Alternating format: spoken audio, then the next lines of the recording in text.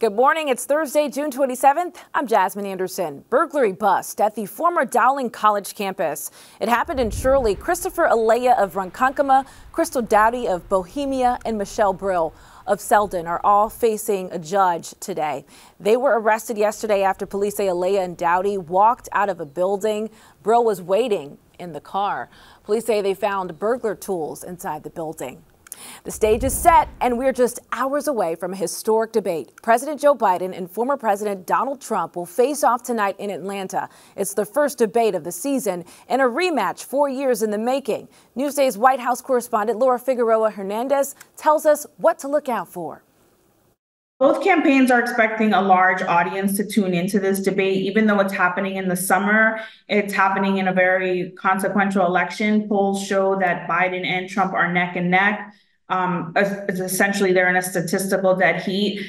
So expect a lot of Long Island undecided voters to tune in to hear from the candidates about immigration, about abortion access, about the economy. Those are kind of the bread and butter issues that people on Long Island, voters across the country are really concerned about. And obviously, there's going to be some other outside factors. There's going to be questions about the age of both candidates and their ability to perform for another 4 years.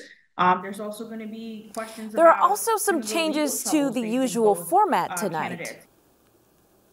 Their mics will be kind of controlled. So when one person is responding to a question, the other person's mic will be muted. And that's done so that there will be, more opportunity for viewers to hear an actual response versus the back and forth and then the throwing of the jabs. Also, there won't be a live studio audience. So that will, kind of cut down on some of the cheering and the booing from both sides, and just, again, give both candidates the opportunity to respond in a clearer way for viewers to hear. Read more about the debate on Newsday.com. Click Get More below the Newsday TV video box. Population changes on the island. New U.S. Census data shows the island's Asian population grew near 4.5% between July 2022 and July 2023. The Hispanic population grew by more than 1%. And during the same period, the non-Hispanic white population decreased by over 1.5%. Defending Suffolk's cyber attack response, former Chief Deputy County Executive Lisa Black testified before a legislative committee about the crippling 2022 attack yesterday. She said the attack affected only 2% of county systems. However, Black refused to answer when pressed on whether she deleted related data from her work computer. Only in Newsday, debate over PSEG's $15 million incentive. 2 LIPA trustees challenged PSEG yesterday. It came after the company missed critical performance metrics last year, but still earned a multi-million-dollar bonus from the state. PSEG scored highest for how reliable the grid was, but missed important milestones in customer service. One trustee is now questioning the notion of paying incentive compensation at all. A new crackdown on littering in Babylon with a twist. The town has installed 14 new signs that ask, "Why are you littering?" and include sassy responses like, "I am lazy," and "Mommy still cleans up after me." It's all a part of Operation Clean. The next step includes installing cameras. From Freeport to Phoenix, Long Island's Ryan Dunn is headed to the NBA. The 6'6" forward/guard out of Virginia was selected 28th overall last night in the NBA draft at the Barclays Center. The Denver Nuggets originally owned the pick, but get this, they traded it to the Suns. If you're struggling to find a good deal on a home, I get it. Home prices skyrocketed in 6 Long Island communities. Macy Eglin takes a look in a story you'll see only in Newsday. You would think as rates get higher, as affording housing gets more expensive, that you would see demand come down, and we just haven't seen that on Long Island. Newsday's Jonathan LaMontia has been looking into the numbers. In the last 6 months of 2023, home prices increased in 83% of Long Island communities with at least 25 sales compared to the year before. That's according to appraisal firm Miller Samuel. One of the places we saw the biggest increase in these median home sale prices compared to the year before was right here in Bayville, 29% over last year. Jonathan, what's been driving that for this small village? So one of the interesting things that real estate agents said about, one thing that might be contributing is, the rise of remote work after the pandemic. And, if people are working more days remotely, they might value, some of the community feel, the ability to walk to the beach or walk to a coffee shop. Plus, Bayville is a generational community where families grow and stay, meaning there's less inventory and higher demand. In fact, that's driving up prices across the island.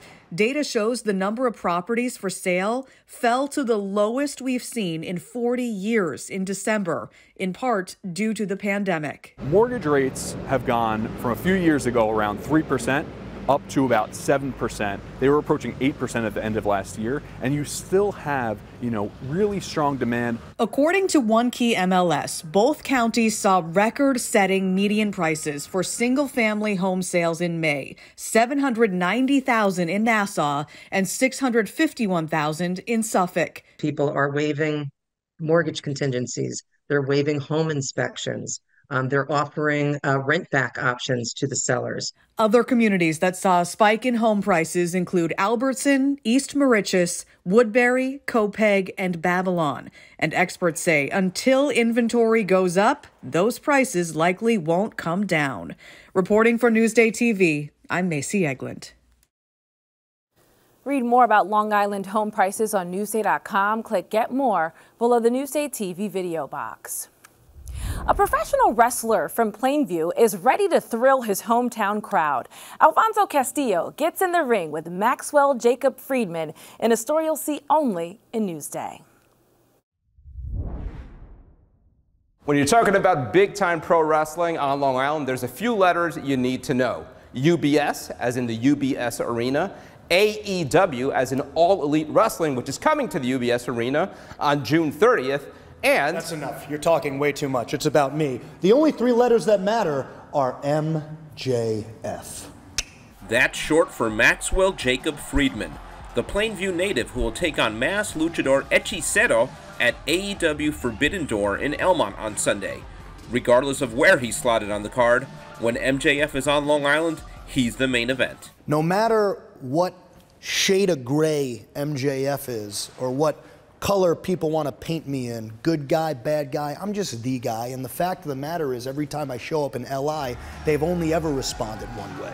And that is with a symphony, a chorus of loud, intense cheering.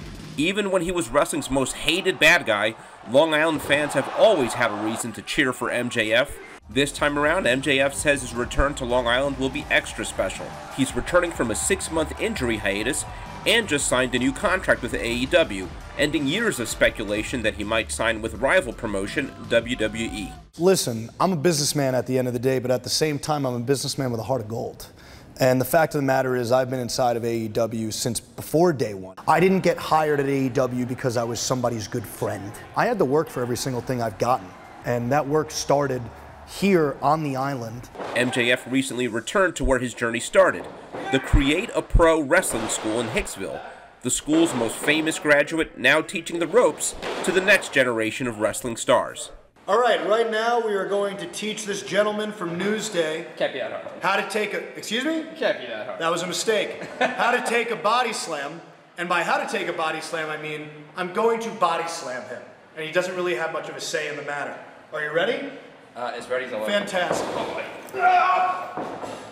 Make sure to get your tickets for Forbidden Door today. AEW Forbidden Door coming to UBS Arena on June 30th. For NewsdayTV, I'm Alfonso Castillo.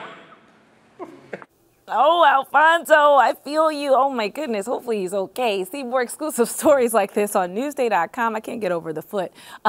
Just click Get More below the NewsdayTV video box.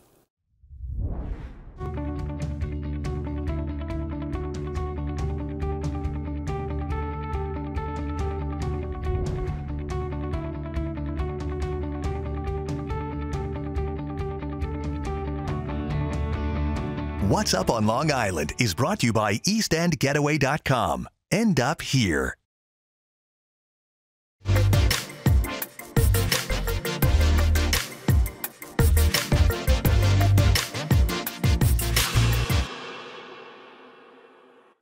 Here's what's up on Long Island. Oh, the shark bite has such deep beer. See Sal Valentinetti, the crooner from Long Island, sings a Rat Pack classic Sunday at the Paramount in Huntington. Willie Nelson and family. On the road again. Bob Dylan.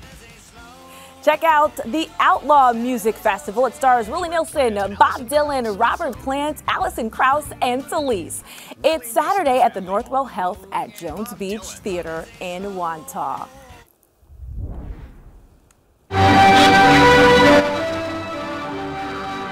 Ride the historic Nunley Carousel. It features 41 horses. You can take a ride Friday, Saturday, or Sunday afternoon in Uniondale. Should be a good time. For admission info and more events, click Get More below the Newsday TV video box on our homepage. Checking out your hyperlocal Thursday forecast. Overnight storms are clearing, but the roads are still wet in some places, so please take it easy. Here's a look outside at West Scott Cameron Beach in Bridgehampton. Clouds and some showers this morning, turning into a nice and sunny afternoon. We just have to get through the morning. Here's your day planner. Sun and clouds this afternoon. Highs in the 80s across the island. Another beach day for you. Tomorrow, sunny and dry, temperatures in the upper 70s. And here's a look at your 7-day forecast with a look at your weekend weather.